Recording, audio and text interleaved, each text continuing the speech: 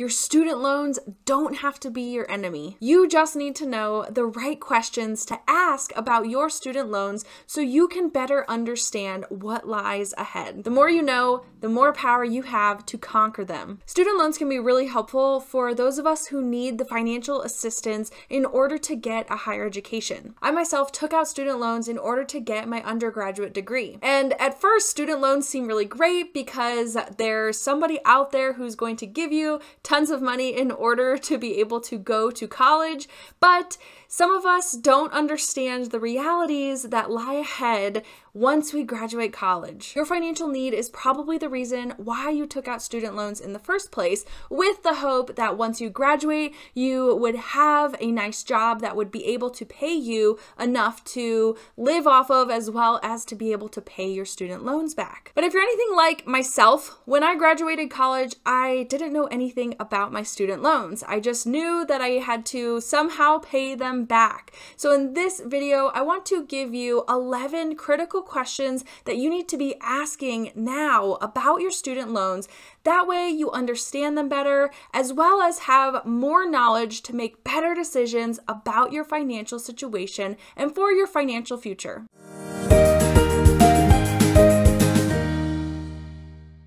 Hey there, welcome back to the Agape Investing channel. My name is Katie Jones and I am a faith-based money coach, and I help young professionals like yourself learn excellent money management skills that are rooted in the gospel. That way you can pursue your God-given calling without any kind of financial hesitation. And one of those things that keeps people from pursuing their unique calling are their student loans. So today I want to give you some practical knowledge about your student loans so you know what questions to be asking and where to find the information to these questions. That way you can save more money in the long run and ultimately pursue your unique calling without any kind of financial hesitation in regards to your student loans.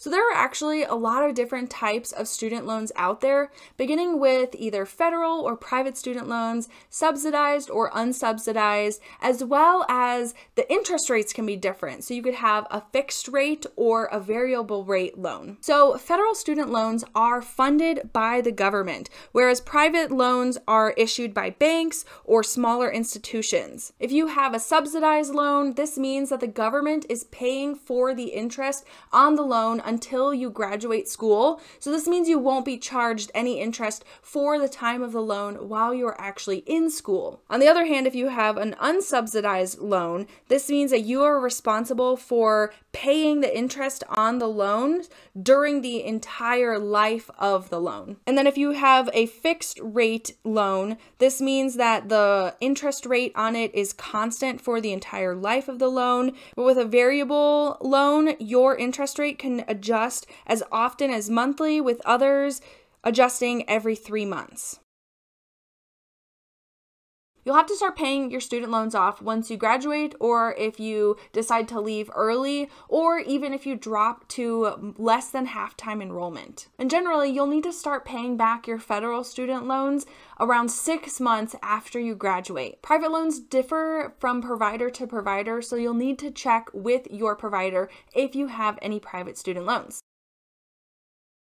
A grace period is actually really helpful because it gives students the chance to hopefully find a job within those 6 months after they graduate. So that way they have the income to be able to start paying back their loans. Most student loan providers will allow you to start paying off your student loans even before you graduate from school. So if you have the ability to start paying your student loans off early, it's a really great way that you can begin to save more money on interest payments. So you can start paying off your loans early even before you are required to start paying them back, as well as you can pay extra each month towards the principal for most student loans. Your monthly loan payments will be determined by your total principal loan amount, as well as the interest rate that you have for each student loan. Typically, once your student loans go into repayment, your provider will automatically set up a payment plan for you and let you know how much you owe every single month, so you don't have to necessarily do any math. You just need to connect with your provider so you know where and how much you need to be paying for them.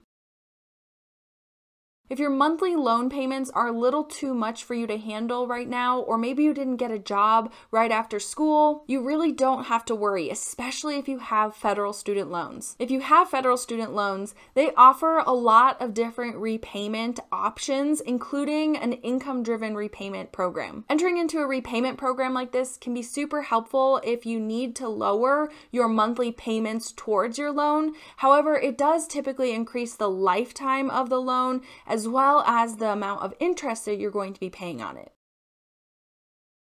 So you typically can't make payments on your student loan with a credit card. However, some student loan providers do partner with a third party in order for you to make payments using a credit card. The only reason I may recommend this option is if you had a credit card with 0% APR. However, you have to double check to make sure that you can pay back that credit card in time before an interest rate kicks in, because typically credit cards have higher interest rates than student loans traditionally have. So at the end of the day, you might end up paying more if you put it on a credit card versus just paying back the student loan directly. This may be a good option if you're able to find a new loan that has a lower interest rate. That way it lowers your monthly payments as well as saves you money on interest payments in the long run. The only thing to note about refinancing your student loans is if you first start out with a federal student loan, when you refinance, it has to go into a private student loan, which then disqualifies you from any kind of government assistance in the future. So this includes any government forbearance programs as well as student loan forgiveness programs. Most repayment plans are stretched out to be about 10 years long. However, if you miss any payments on your student loans, or if you consolidate or refinance them, this will extend the lifetime of them. If you're trying to become debt-free sooner, I recommend making overpayments towards your principal. This will ultimately save you time and money in the long run, and it's generally a good idea for most situations. If you want to find out exactly when you can become debt-free, I recommend using a debt payoff calculator and tracker in order to figure out when you can become debt-free when you make certain amount of overpayments. You can grab the debt payoff calculator that I actually used when I was becoming debt-free in the show notes below. If you're even one day late paying off your student loans, it's considered delinquent. Hopefully it doesn't come down to this, but if you do miss a few payments, there are some short-term as well as long-term consequences for it. Some of those consequences include late fees, withheld tax refunds, or wage garnishments, as well as default or payment becoming due immediately, credit scores dropping, and even potential lawsuits. According to Bankrate, even though your loan provider will consider your loan delinquent immediately after one payment, your lender or loan servicer might not report you as late to the major credit bureaus until you're at least 90 days past due. So your student loans don't have to be your best friends, but nor do they need to be your worst enemies. The key to understanding and conquering your student loans is to ask good questions, and then use that information to empower you to make the best financial decisions for yourself and for your financial future. I don't want you to let the cost of your higher education stop you from pursuing your unique calling. If you're feeling really overwhelmed with your student loan situation and you're not really sure what next steps to take, I'd love to invite you on a one-on-one call with myself so that way we can create a plan together to pay back your student loans sooner than you thought possible and create the financial future that you've always dreamed for yourself.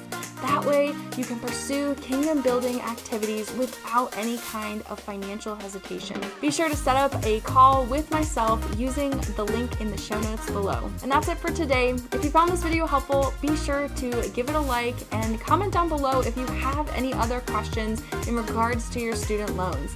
And don't forget to subscribe to my channel so you don't miss out on any of the practical and biblical money tip videos that I share. See you next time.